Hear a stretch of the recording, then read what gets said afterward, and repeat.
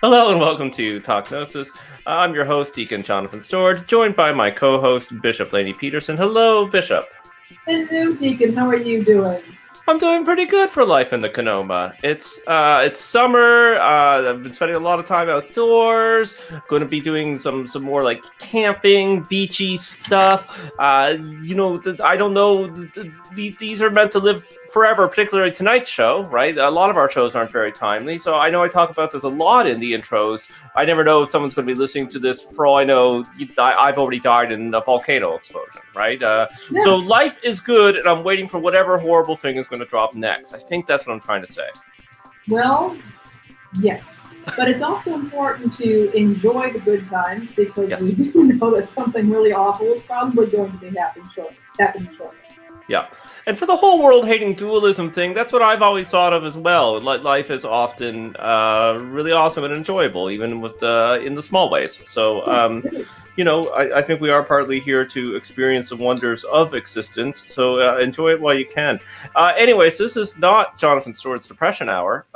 This is Talk Gnosis and Bishop Lainey. We have very special guests tonight, plural. It's you, the Gnostic elite, the viewers and listeners who have given us your questions for our monthly, more or less monthly, almost monthly Q&A shows, where we do our best to answer questions from you about Gnosticism. We say do our best because I think our answers are pretty rad, but of course we are dealing with often you folks drop us some really heavy stuff that cannot be, that perhaps doesn't have answers or answers that could be understood by human beings. So please keep that in mind. Yes. So let's just get right into it. A fun one from Earthwind. Thank you, Earthwind. Who is one specific figure from a Gnostic or esoteric mythos, or one specific aspect or part of a Gnostic myth do you really like? Mind if I start with that one, Bishop Lainey? And for that, if we're getting a little bit more granular, if we're getting, if we're not looking at whole myths and all the figures in them, I guess just Sophia, right? I really like that idea of wisdom and some of the metaphors that are contained within there, that wisdom isn't wisdom unless it first falls and has to have actual experiences, right? Which is my interpretation of, it's not just mine, of some of what the Gnostics are getting to, right? And that wisdom that's not tested isn't wisdom, it's fake wisdom. So as well as just, we've talked about divine feminine figures and how perhaps sometimes those are overly emphasized or confused in Gnosticism, or perhaps not emphasized enough, or what have you, depending on the topic and who we're talking about. But it still appeals to me as a good mainline Protestant boy who didn't really grow up with even though I was in a church, I probably wasn't opposed to it, but didn't have a lot of divine feminine in it. That's why Sophia and the mythos associated with her, I think really appeals to me personally. And I won't start mine over, I'll just edit.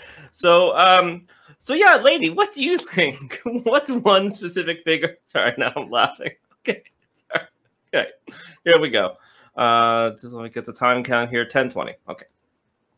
So that's mine. So Lainey, who is one specific figure from a Gnostic or esoteric mythos? I like that they said esoteric mythos, or a specific aspect or part of an esoteric or Gnostic myth that you really like.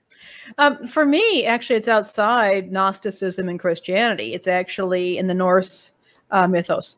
And this is the figure of Tyr, who was probably the preeminent sky god in an older version of Germanic polytheism or Germanic religion, who became allied with the Aesir in the Norse mythos.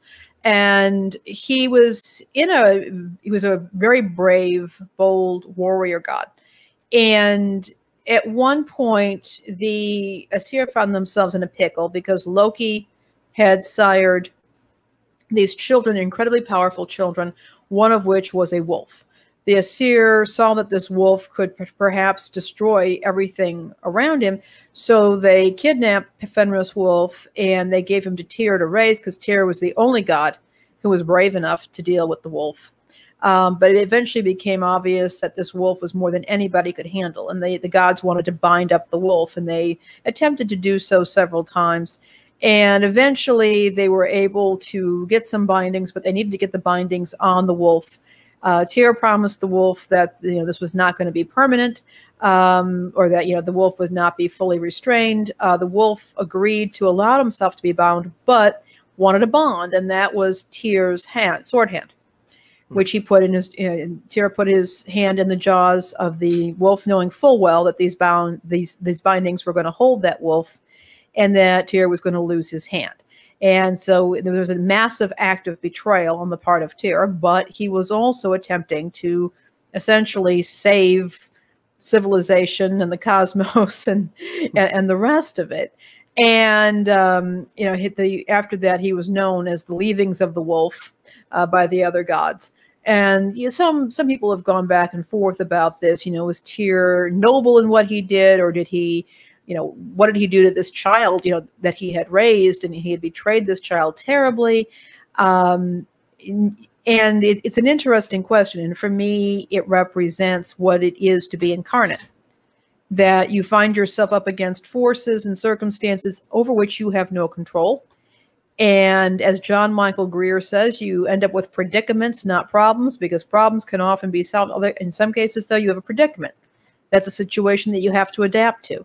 And for me, Tyr, that willingness on his part to do what was necessary in a situation, even though it would besmirch his good name, because dishonor, particularly among the Norse, was a totally horrific thing. Your honor, it was very much an honor-bound culture. And so what he did was dishonorable, but it was done as a way of saving the Aesir, the Vanir, and the Nine Worlds. So that to me is a very powerful story and a reminder of doing what is right, even when I may be harming others or myself in the process, and having to live with what others might think of me. Yeah. And I find that to be also not just an esoteric, but very, very Gnostic story. And of course, there are dangers as modern Gnostics that we cherry pick, or we take aspects of myths and cultures without fully understanding and cramming it into a Gnostic narrative. But if the ancient Mediterranean Gnostics ran into the Norse, then then they would have borrowed their gods and interpreted them in a Gnostic fashion. But I agree with you. I think that's a very powerful story with some very powerful and important spiritual lessons. Well, and I would point out that the Romans did, and they associated Tyr with Mars. So they actually absolutely did that with them, and it's kind of fascinating on its own, and how these gods have trickled into our culture, despite the fact that Christianity was triumphant. Yes, exactly. Okay, the next question from Tom Yum Soup. I think you've briefly mentioned this on the show and said you basically don't know, but I've been curious lately about how to introduce Gnostic concepts to my children. Do we just go mainline Protestant, and then when they're in their teens, I blow their minds? Lol. Mind if I start with that one Sure. again, Bishop? Sure. Just my wife and I are thinking about having kids. We'll keep you as updated. Maybe we won't, but so it's something that's definitely on my mind, and we're also an interfaith family. But yeah, I think that is just that. I think you can. Gnosticism is life. It's living, right? We can't put things into very specific small boxes, which is not how the ancients did it. And it's a very modern peccadillo, right? Right. So yes and no. So I think there's ways to introduce Gnostic concepts and live Gnostic concepts with your children, but if you're looking at sort of the example of the Valentinians and the example of some of the early Gnostics, they really are coming along to fully grown adults who already know the mythos of the religion that they're in, be that of ancient Egypt, early Judaism, or Christianity, right? And then you say, well, you know what? Here's the extra interpretation. Here's what this myth really means, or here's what you haven't been told about the Garden of Eden story.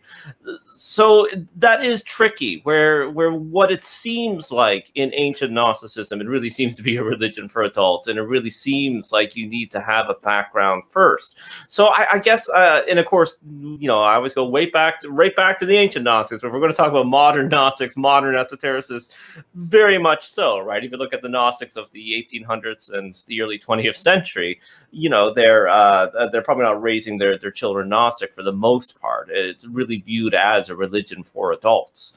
But that said, I think that, yeah, like my advice might be, if you're looking for a community and child-friendly community, then maybe going to an Episcopal church or mainline Protestant church, or a place that you're comfortable, so you can have those aspects and your children can have community and exposure to the mythos and good solid religion, and then you can kind of talk to them later, right, and deepen that and see if they're interested in it. So I mean, you're talking to a childless, you know, almost 40-year-old man with a 15-pound cat, so I might be the wrong person, but I think that's what I'm going to try to do. But that said, it's not that you have to completely cut it off, right, because there are aspects of Gnosticism, aspects of esoteric religion, aspects of mysticism that I think work really well with kids. I find a lot of Gnosticism is Sunday school questions, right? It's like, it's the same thing that I asked when I was 9 in Sunday school. You know, why did he put the tree there if you knew he was going to eat, if they knew they were going to eat from it, right? The questions like that. So that's my take on it. Take it with a grain of salt. I can ask my cat for her feedback. Bishop Laney, what do you think?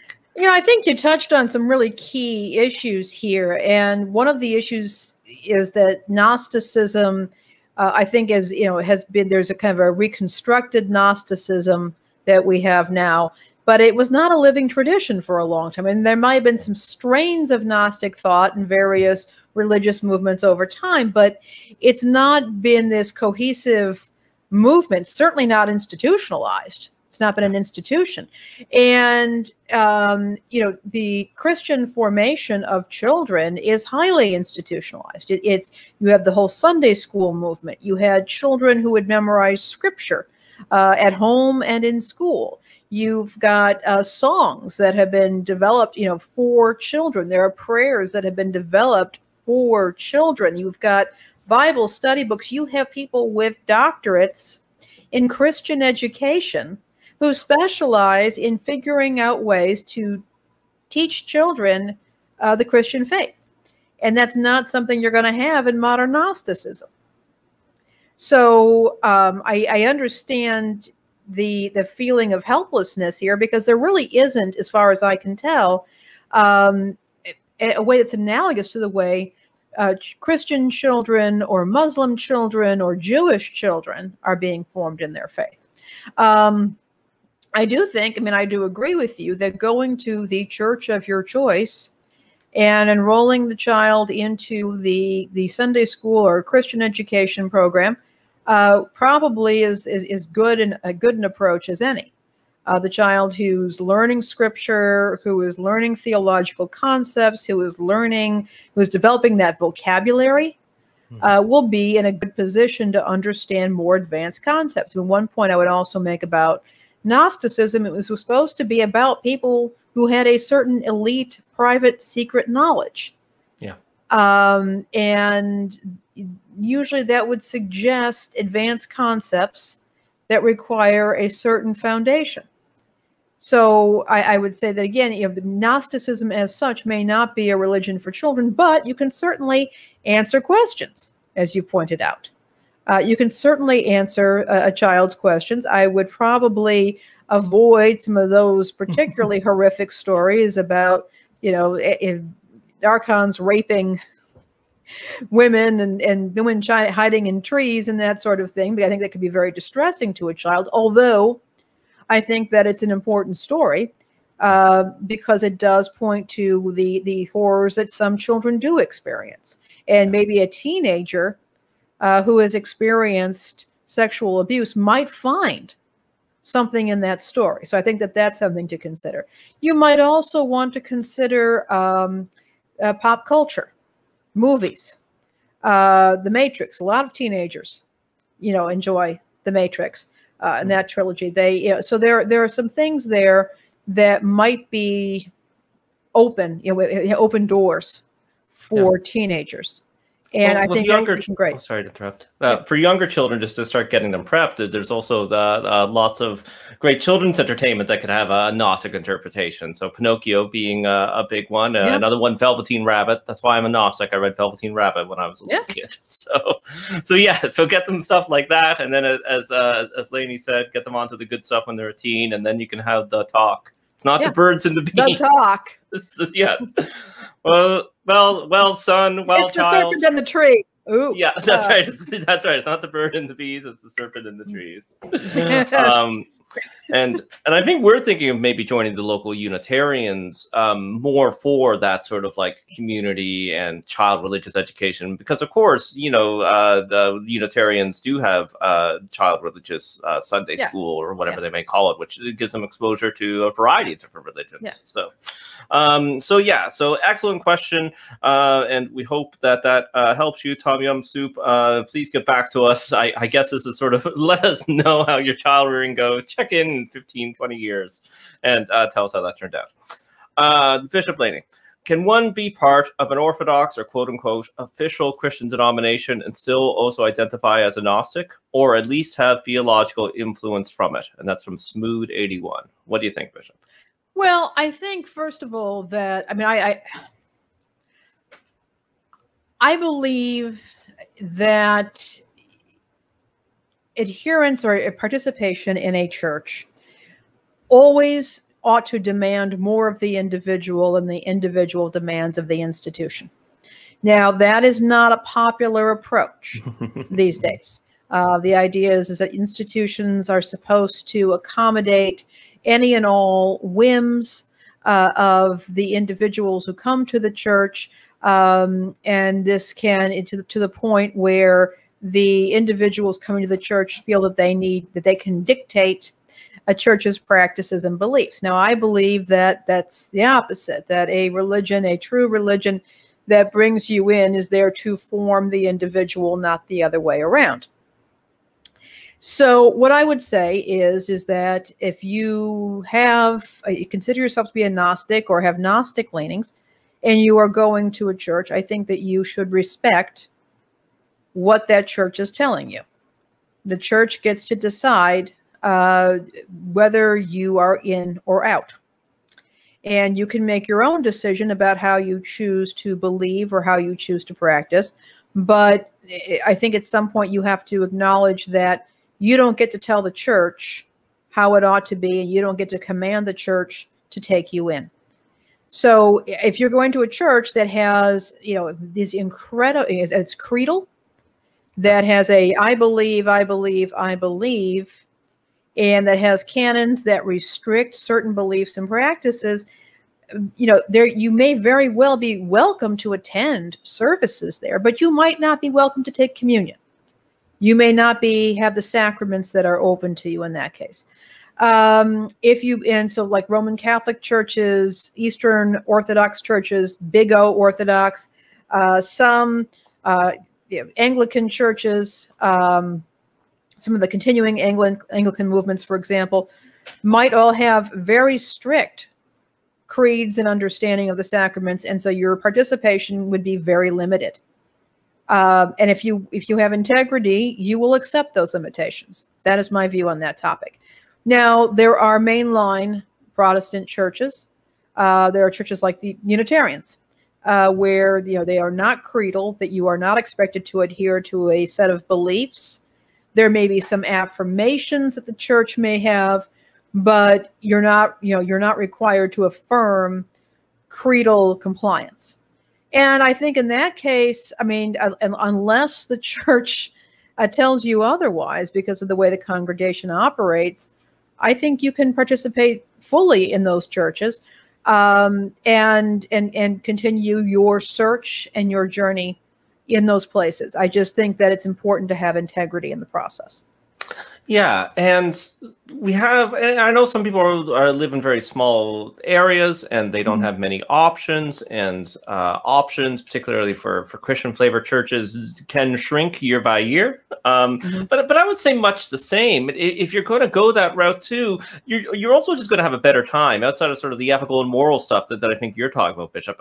I think if you're in a denomination or a church that is, you know, very anti-Gnostic, if you're internally a Gnostic, you're just not doing yourself any favors, right? Right. But that's just it. A lot of the mainline, very liberal denominations would probably love to have you. You know, I can't speak on behalf of them, obviously, but Yeah. I know if you're a Unitarian, probably United Church of Christ, probably some Episcopal churches, so that could vary, probably some others, right? So I would definitely seek out a place that would love to have you, where you could be comfortable being a Gnostic, and you'll just have a better time. You know, that said, there is sort of a long tradition, depending on how you sort of define Gnostic, where you can, if you feel a real pull for a particular denomination, you know, there are some of the esoteric trainings and orders where a lot of people would keep going to mainline denominations, right, and then they would go to Mass, and those things are really segregated and segmented, right? So you know, you would go do probably Martinism would be one of the best examples, which can get very Gnostic-y. And a lot of people involved in Martinism are involved with Gnostic churches, but there's a long history of them being involved with even schisms over Martinists not wanting to leave the Catholic Church. Now, you may not want to talk to certain people within the Catholic Church about Martinism or what have you, but so I don't know where I'm going with that, except that there is sort of a history of it, of some of these sort of Gnostic-y side movements. So that is there, and that is sort of course different than, you know, a lot of these movements say that they're not religions, right? So perhaps that is different. But yeah, to make a long story short, I would say look for a Gnostic church, and if you can't find one, go to a place where you're going to be happy to be there, and they're going to be happy to have you. Yeah. And again, I want to remind people that even Roman Catholic churches, for example, that have lists of organizations that you cannot belong to and be a Catholic, they still welcome you to attend services. Yeah. You are most welcome in those services. And you know, I think that may, if that's what you feel a pull to, you may have something else that you need to start working out. And one good way of doing that is by attending the services and participating to the extent that the church permits you to do so. Yeah, 100%. I concur. Okay, next. This is from Thursday again. Does Gnosticism literally deny the material world, in that the physical world does not actually exist? What do you think, Bishop? You know, I have never met a Gnostic who starved themselves to death. I have never met a Gnostic who has died due to dehydration. I have never met a Gnostic, and actually, when it comes right down to it, who does not have some means of support. Yeah. So I would say that most Gnostics at least do not live as though the material world doesn't exist. And I think that we recognize, I mean, I myself recognize that it exists. I get out of bed every morning. Law of gravity keeps me in that bed until I swing my legs out and put my feet on the floor. So this is how I live my life. This is what I know, and this is how I operate. As I said earlier, though, I think that the material world, the physical world, the world that we are currently abiding in right now, has its limitations and its forces that are beyond our control. And that can be a very uncomfortable place to be. And for many of us who are Gnostics, we try to use these conditions as a way of further refinement, as you were talking about earlier with wisdom. Yeah. You know, wisdom requires that descent into that which is heavier and more dense and more damaging, so that ascension can eventually be possible. Yeah, exactly.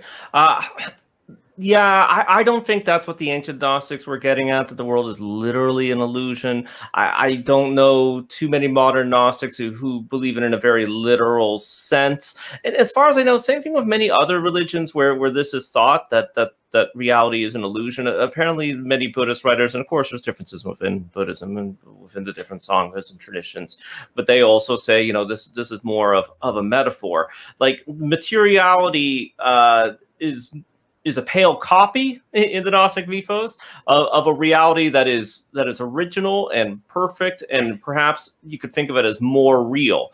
But you know, just because this is a copy and it's a little less real, and it will not exist forever, unlike everything in the Pleroma.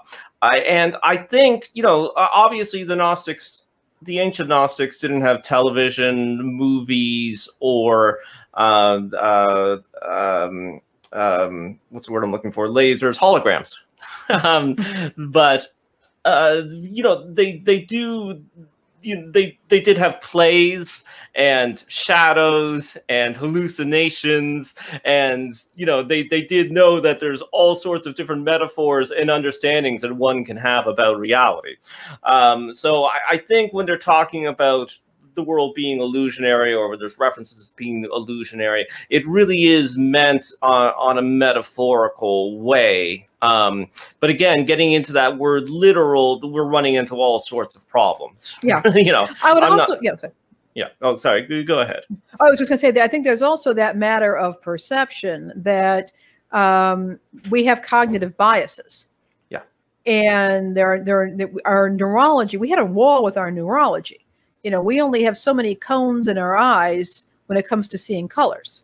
Yeah. And there are apparently some creatures, I think there's some sea creatures that are seeing stuff on the color spectrum that we cannot even imagine.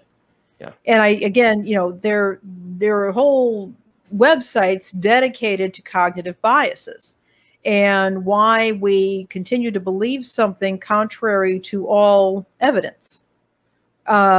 You know, why we think the way we do, how we react the way we do, all of these things, I think, those are the things that we are possibly dealing with on a spiritual level. It's not so much that gravity doesn't exist, but it's how we perhaps limit ourselves and find ourselves stuck, metaphorically stuck, because the way our neurology interacts with the physical world. Right. It's less the Matrix and more the Secret Life of Walter Mitty. It's when we're looking at some of this illusionary stuff. Same thing with, again, what a lot of the Buddhists say, and I would say a lot of modern Gnostics say, you know, what's illusionary is actually your perception of the world, right? Due to some of the issues that you're talking about, as well as the way that the brain is constructed by society, right? I should say the mind. Sorry, the self. Mind. The mind, not the brain, but as well as the ways that the brain. Yes, as well as the brain. Well, the brain is shaped by society. That's true. It is plastic, yep. and it is plastic. Yep. And you know what happened with evolution? How did, you know, humans are born with these big brains, which is why we're born so immature. Yeah, because a woman cannot carry a 3-year pregnancy or 2-year pregnancy, and so you know. Humanity has been shaped, our spirits, our souls, our minds, but also our physical bodies have been shaped, and they work together. Yeah, exactly. So yeah, so I would say, you know, if you're looking for something that is sort of more illusionary, that's in the material world, but is in the material world, can be our outlooks and our perspectives, right? And when we really dive into some of those, our worldviews, as well as our ideas about who and what we are, right? Those are quite illusionary. The floor beneath me may not be, but the concept of floor and what I think about floors and the word floor, all of that reality might be much more in flux. And I think that's what some of the Gnostics, as well as just some of the great mystics in general, are getting to when they're talking about some of the unreality of this realm. And of course, for anybody who has had spiritual experiences, right, this stuff does seem to sort of fall away, the perceptual stuff, and you do seem to be touching something that this is the experience, and we're trying to put it into words, something that seems much more real. That is a very common, I think, description when people are trying to describe what it is that they experience or what happened to them, right? Sure. Because words can be a loss whenever you are talking about these peak experiences, mystical experiences, insights, or even if you're not like flying through the heavens, ascending through the 7 planets, just some of the experiences that you can have, doing meditative work, contemplative work, where suddenly it feels like you're brushing up against something that's more real. And I can't say much more than that because, again, I don't really have the vocabulary for it. Okay. Why was the Gospel of Thomas not included in the Bible? That's from Danny Santos. I'll start with that. Well, Danny, of course, we will never know. It's an unanswerable question unless we get a time machine. But we do know the Gospel of Thomas seems to be pretty early. It could be a 1st century text. If it's not a 1st century text, it does seem to be early, close to at least contemporary with some of the other Gospels, at least John, if not all 4 of them, who knows. And why it wasn't included? Well, there is an overemphasis on later developments in Christian history. By the time you get to the 4th century, the 300s, when Constantine becomes emperor and then converts to Christianity, or favors Christianity, however you want to phrase it, there's sort of an over-exaggeration that he really made the Bible, and it really was sort of a Roman Orthodox conspiracy. But even by the time Constantine rolls around, he doesn't make Christianity the state religion. It's growing, but it's still not the power it is. And the first conferences that the early church had, at least the very first, is not about biblical canon as much as it is about heresies about the nature of Christ, right? So just to, sorry to go on the ramble, but to clear some of that up, because a lot of people in the comments are going to be like, it's because Constantine kicked it out in sometime in the 300s. But the quick answer is that the groups, and I'll say groups with an S, actually, the groups that became the Orthodox Church. Early Christianity is very diverse. There's a bunch of groups. One of the ways that the Orthodox becomes the biggest is that they actually combine different texts and beliefs from all these groups. So it's less persecution than building a Voltron or playing with Lego, right? The persecutions, even though we have heresy hunters in the 1st century, they don't have a lot of power with that heresy. Of course, they can kick people out of their bigger churches, but they don't have a lot of power with their heresy hunting yet. So the Orthodox Church is putting all these things together, and they're just winning the popularity contest. And they picked up that the Gospel of Thomas, even though it does seem to be early, the theology in it is not the theology of their community. So it doesn't get copied. Remember, everything had to be done by hand by a very small select group of people, some of the few who could read and write, and it was a lot of labor, and books were really expensive to manufacture. Yeah. So I think a lot of people would, maybe the answer they're looking for or hoping for is perhaps a little bit more conspiratorial, but in the case of the Gospel of Thomas, probably losing that popularity contest, and not coming into the canon. And it did take a while for the biblical canon to be put together, right? Even with the sort of proto-Orthodox rolling around in the 2nd century. We know, relatively early that the 4 Gospels seem to be adopted by some of the bigger names in Christianity because they're quoting from it, right? The church fathers, the church mothers. We have, the talk about heresy hunters, people writing about heresy. We have Irenaeus at the end of the 1st century who gave us, at the end of the 2nd century, gave us a lot of information about the Gnostics, doesn't like them, but he writes. This is an example of the logic at the time, but he says, there's 4 directions, there's 4 winds, there's 4 angels around the throne of God. That means there can only be 4 Gospels. Now, this is meant to be, this is an argument that would have made sense to him and his readers, that actually would have followed Greek logic just fine, I'm sure. But now that doesn't seem like a very logical argument to us. So see, we have ideas about canon and what belongs and what doesn't. And it actually does seem that it's, a heretic, what we would now call a heretic, but Marcion, who's not a Gnostic, but who has some similarities to Gnosticism, and we did a show on him that I can link up. He actually seems to be the first to put together a canon, saying that these are the Christian books of the church. You know, it's my church, but you know, whenever you're in a Christian church, particularly then, but even now, it's the church, my church, the church, and these books are not. And that actually inspired the neo-Orthodox, sorry, the proto-Orthodox, and some of the other groups to start putting together canons, right? And once you put together a canon, what goes in, what doesn't. So yeah, so that's my long answer for that. Bishop, do you have anything for why was the Gospel of Thomas not included in the Bible? I think you covered it extremely well. The only thing that I would say is that of all of the, shall we say, apocryphal books, Gnostic or otherwise, the Gospel of Thomas has, I think, received the most serious scholarly attention over the past several decades. I know the Jesus Seminar, they worked with its sayings and determining what was legit and what wasn't. I know that I've seen like Gospels that the comparison Gospels where they're put together. There's a name for it. I forget what it is off the top of my head, but they've included the Gospel of Thomas in those books. The Gospel of Thomas, I think, has been taken very seriously, far more seriously by scholars within the Christian theological tradition than the other books, other so-called Gnostic Gospels or Gnostic books. So I would say that while it may have been left out at the beginning, it has certainly received its due in recent years.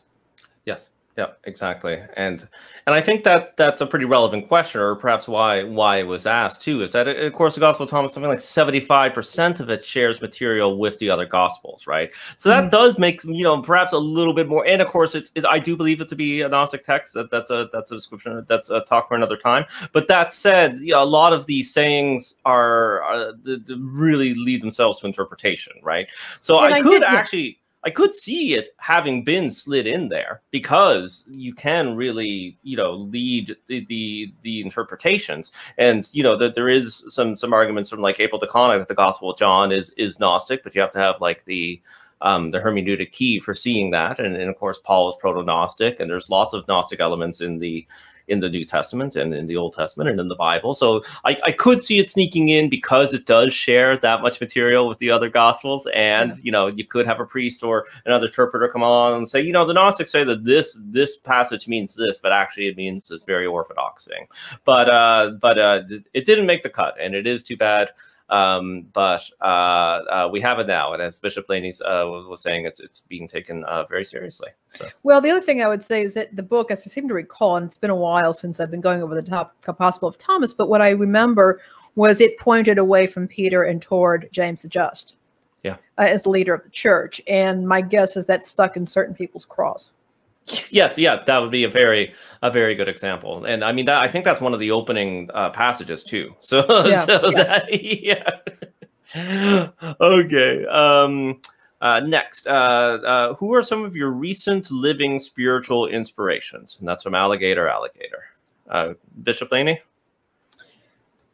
Wow, I haven't had a huge number of spiritual inspirations. They just personally, as everybody probably knows, that in terms of 20th century spiritual figures, Gurdjieff has probably had the most impact on me in his teachings. I think that there's been a real decline in institutions. Faith people have in institutions. We've particularly seen it over the past year with the global health crisis, in many cases, the lack of trust that people have in health institutions and in journalism. But we're also seeing it with religion, that people are just simply not trusting religious institutions or figures. That I think in many ways there's an assumption that if somebody puts themselves out there as a religious leader, there's something fishy going on. And in some cases, we've been finding out that this suspicion is warranted.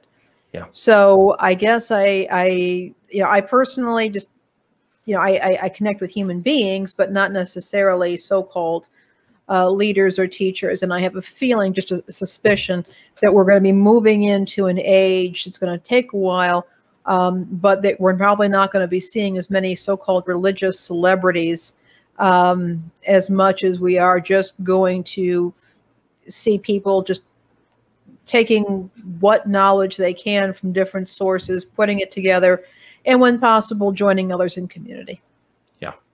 Yeah, I agree that that's the future, and we're seeing that trend now.